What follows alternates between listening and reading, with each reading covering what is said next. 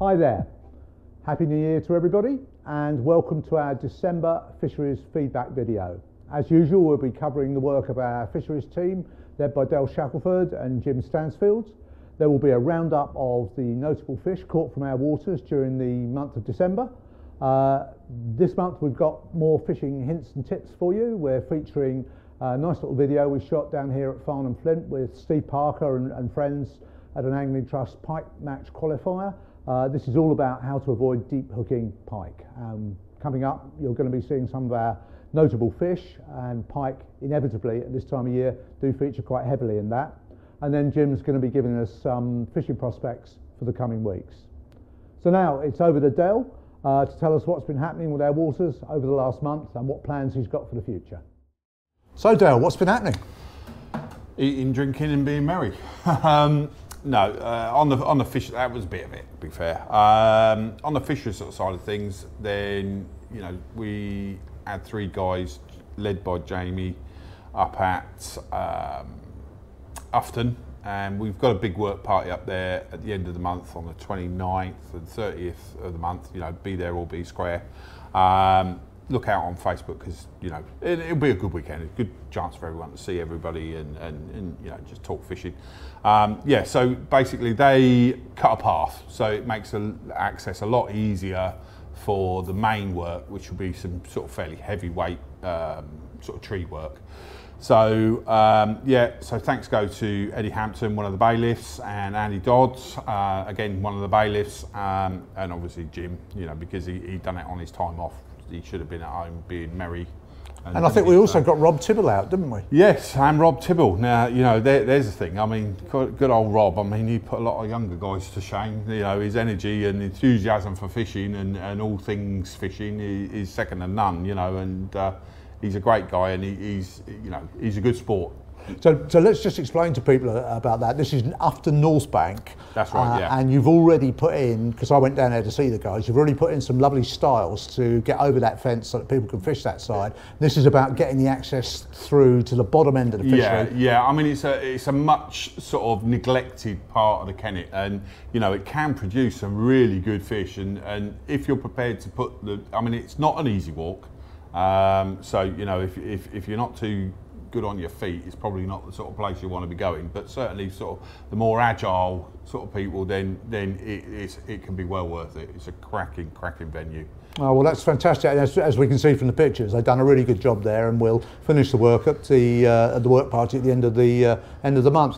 Oh, I noticed we've got new platforms around the place as well. Yes, yeah. Back in the summer, I had a phone call from the Angling Trust, and you know, they had a couple of sort of what they call them level access platforms, made out of this recycled plastic. You know, so they'll probably outlive us.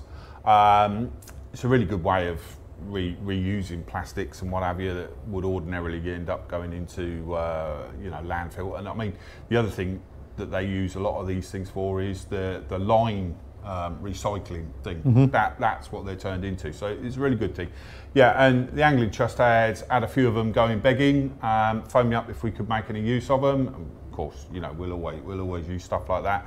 So we've got one on Wilmots, which is right next to the car park, right next to the calf, right next to the toilet. So it's the ideal place.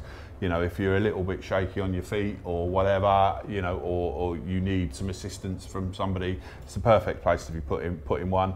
And we've got another one on Callows, and again, you know, the access is a little bit further, but it's all a good level path. You know, it's fairly easy to get to, and you know, they're cracking bits of kit. Very expensive to buy, but cracking pieces of kit. And it was quite amusing to be, because you know, I've come from a building background, so I'm sort of fairly au fait with these sorts of things, but there was no instructions.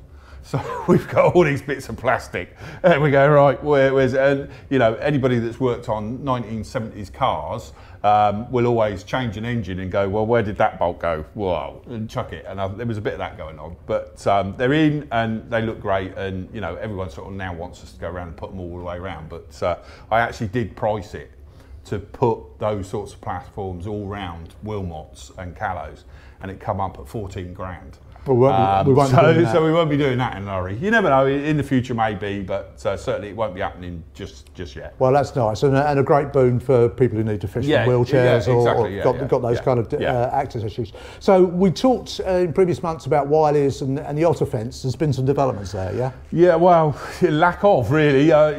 We've come up with a bit of a, shall we say, technical issue. I can't say too much about it, because I don't want to sort of put us into a, but we've had to put it on the back burner. So unfortunately, we've got a long road ahead of us before we can actually do it. But that doesn't mean to say that we're going to put it on the back burner and forget all about it. There's a lot of stuff that goes on within running fisheries that people don't see and don't understand. And this is one of them. So we're quite a way away from actually getting this fence up, but that doesn't mean to say that we've forgotten about it and it's not going to happen. It is going to happen. So we've just got some glitches to sort out. Yeah, exactly. Okay. Yeah.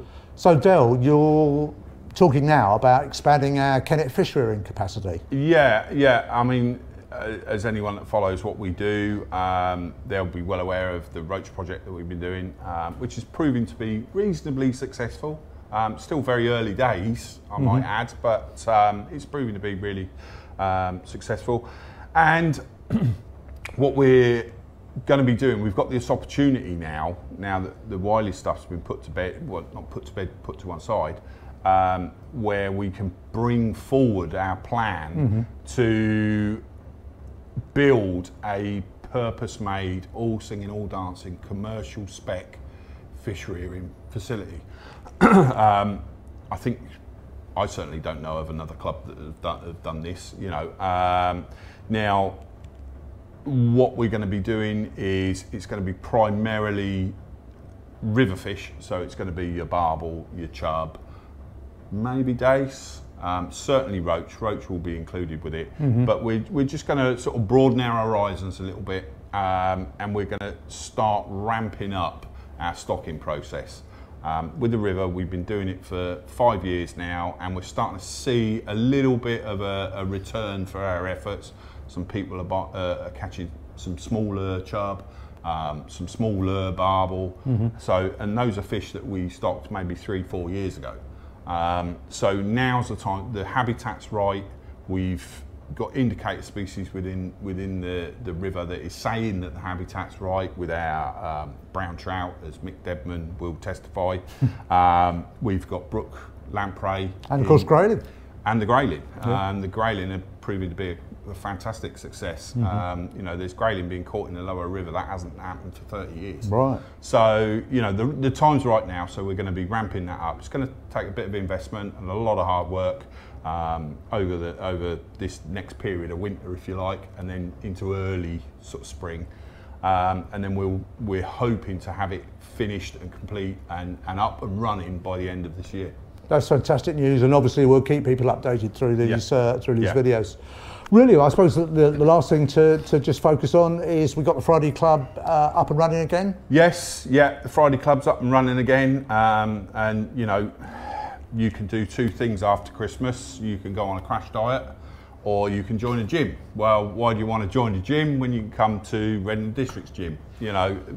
Save you 30 quid a month, come to a Friday Club, we'll give you a bacon sandwich. Yeah, that'd be healthy. But we'll dab it with a bit of kitchen roll if you like, but you can work off those extra pounds, come along to the Friday Club. It's a good crack, everyone enjoys it.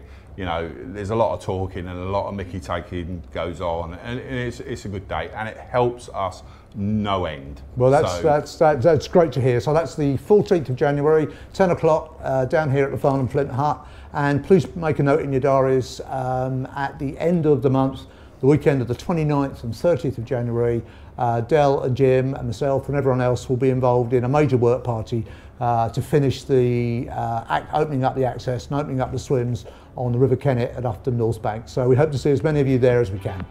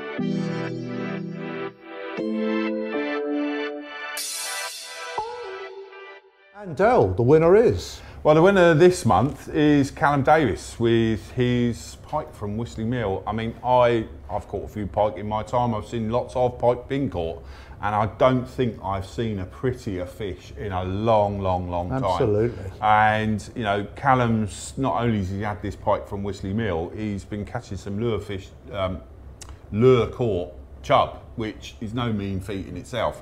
You know, so it's not the fact that he's standing on a bank flogging it to death to try and catch. He's actually moving around, he's searching for different species, and he's everything that a good angler should be. You know, so well done, Callum. You need to let us know whether you want a carp fishing pack, if you like, or a coarse fishing pack, which has been kindly donated by Rod Hutchinson Bait and Tackle. Let us know via Messenger which one you want to choose, and of course the very exclusive Redden District cap, which on your next photos I want to see you wearing. Well, that's really good news, and well done, Callum. Great to see a young angler performing so well. And of course we had some other lovely fish there. I was very impressed by Leo Davies' carp. I mean, Leo posts a lot on Facebook. Yes, he does. Incredibly enthusiastic angler, but that was probably one of the biggest carp I've seen out of Wilmots. Yeah, certainly. I mean, you know, when you think the first stocking of Wilmots was probably 2 years ago. And they went in there as sort of 6-inch fish. You know, some of them are really sort of packing it on. I mean, that's a 40-pounder in the future, without a shadow of a doubt. And you know, Leo can turn around and say, you know, when he's a little bit older, I caught that. Absolutely. You know? So yeah, he's crashing. He's got the right attitude as well, Leo. You know, he's very enthusiastic, and he's doing it for all the right reasons, which is fantastic to see. I was also really pleased to see some of those big barbel coming out in the mild period. I mean, Jem Fox inevitably has been catching some great fish. There's been a number of other double-figure barbel, and of course some have actually come out after the month of December in the mild period in the new year. So it's good to see those. I mean, they're hard-fought fish, but hard to come by. But good to see big barbel showing, and of course some cracking chub as well. Yeah. I mean, you know, it's refreshing to see. You know, we like to see stuff going on Facebook, particularly the barbel and the chub and any river fish really, because that's how we gauge how much is in the river, you know, as much as anything else. And sea fish, particularly this time of the year, I know it's been a bit exceptional with this milder weather, but you know, if you're sat at home, you know, bored to death, and you're itching to get out fishing, just pick a couple of days where the temperatures are up a little bit, and you know, get out there. You're not going to catch them indoors, so you know, get out there. Our Facebook page shows you that it's doable, and you know, well done to all those guys. Keep them coming.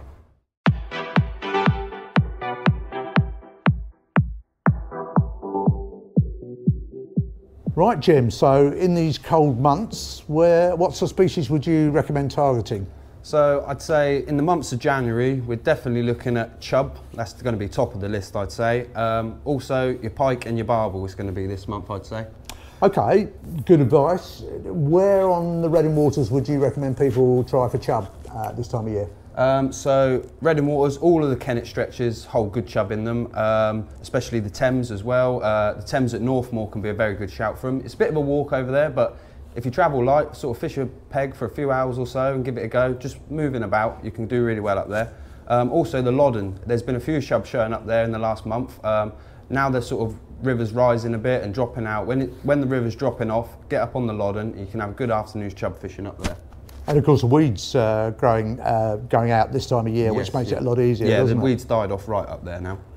And pike, you mentioned pike. Obviously we've seen some good pike in our notable fish gallery this month. What of the Redding venues would you recommend for pike?